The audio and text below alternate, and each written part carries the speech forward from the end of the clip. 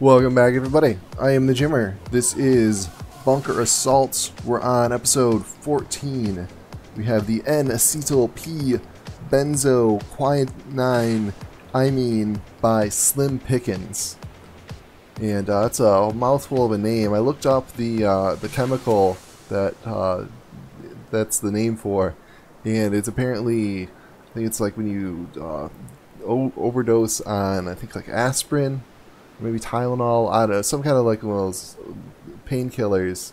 It's the chemical that's created in your liver that is toxic and eventually can kill you.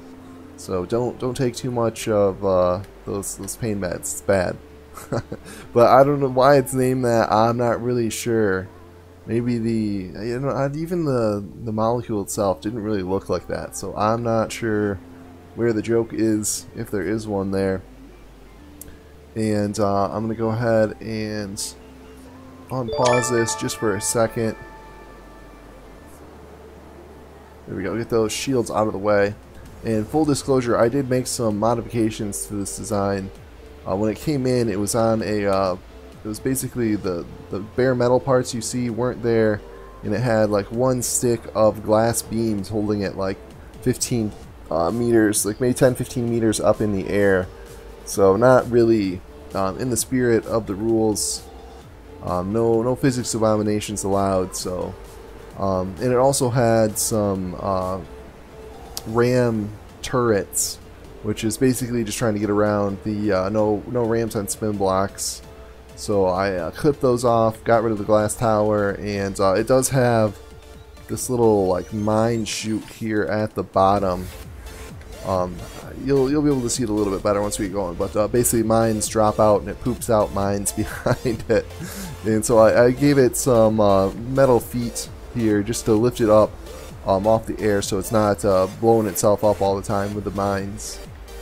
And I think that is a fair compromise. I honestly think SlimPickens made this purely just to annoy me because he didn't like how I had the aesthetic groups rules in Super Supers, but either way, I think it's an interesting design, and we'll let it run with those. I think those modifications make it so it's not quite so cheaty. And yeah, that is the N-acetyl-p-benzo-quinone-imine by SlimPickens. Let's get this on pause and see how it does. The biggest feature of this is obviously the insane amount of shield layering. I'm not sure how effective that's going to be. I mean, it'll probably be pretty effective against the later tanks, but the Triceratops, I believe they have inertial fused explosive rounds. They have HE and flak, and I think inertial fuse. So we'll see if that is able to get through the shield. Yeah, you can see it detonating in the shields. But is it doing damage? A little bit, not a lot, but slowly wearing down. And the amine, what are we going to call this thing? Yeah, we'll call it the amine. Does have some pretty good guns of its own. It's got this Triceratops down below 90%. Looks like it's going to take it out fairly quickly. I do believe those are fixed guns, though, so they're not going to be able to attack the Triceratops once they swoop around behind it. Oh yeah, we'll take a look at the mine layer here. Oh, it looks like it's been damaged, but you can see the mines that dropped out behind it. Not doing a whole lot of damage.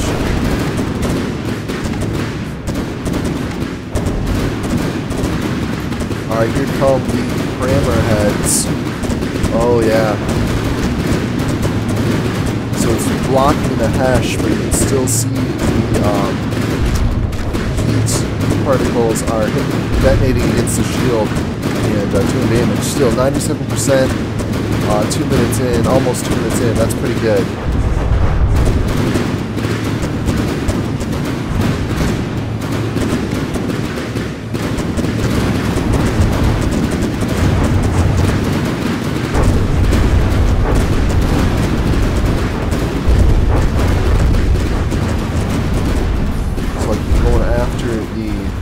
tumbleheads. Oh no, it's still that same rhino from the beginning.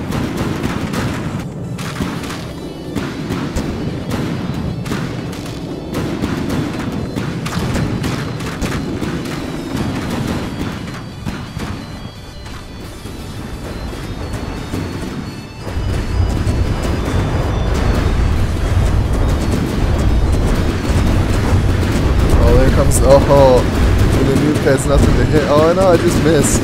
Here comes the second nuke. Oh yeah, it's gonna miss too. Is it gonna take out the Triceratops? No, having a hard time landing against the very narrow base. There you can see the mines coming out.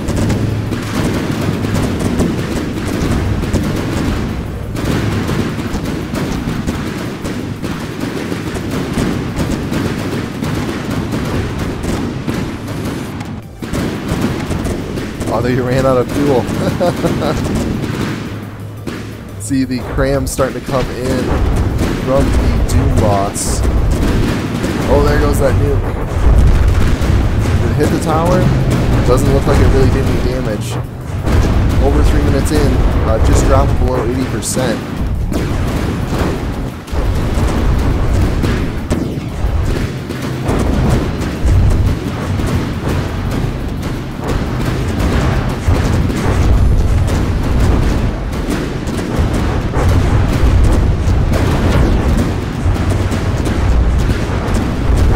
the nukes just could not hit it. Oh, that was a big explosion. That must have been a crammer head. Oh, and finally the nukes are making their way in. Oh yeah, lots of nukes.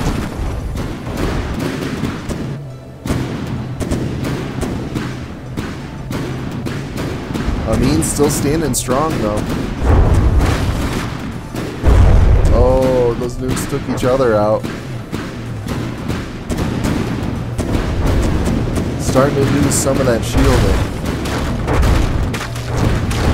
And here comes the HRA-5. This is going to be the real test. That thing is a beast. It looks like the frag rounds are getting fairly well scattered by the shields.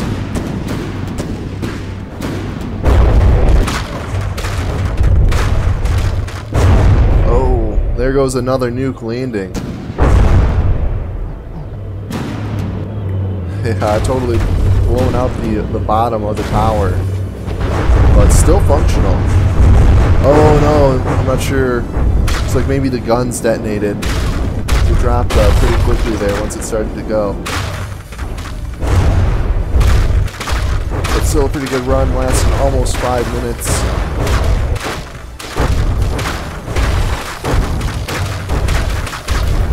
Congratulations, SlimPickens, another really strong entry. Did really well in the Super Sleepers tournament and doing well here. But that's it for this episode. I hope you guys enjoyed. If you did, give me that thumbs up, and we'll see you next time.